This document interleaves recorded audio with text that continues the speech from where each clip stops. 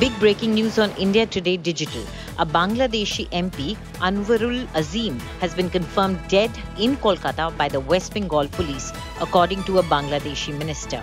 Anwarul, an MP of the ruling Awami League, had come to Kolkata for medical treatment on May 12th, following which he was reported to be missing. A general diary was filed by the Kolkata police on May 18th following his disappearance. Following the filing of an initial complaint at Kolkata's Badhanagar police station, the last location of the Bangladeshi MP was traced near the city's Newtown area. According to police sources, the three-time MP was killed in a flat in the Newtown area where he went to meet someone, according to police.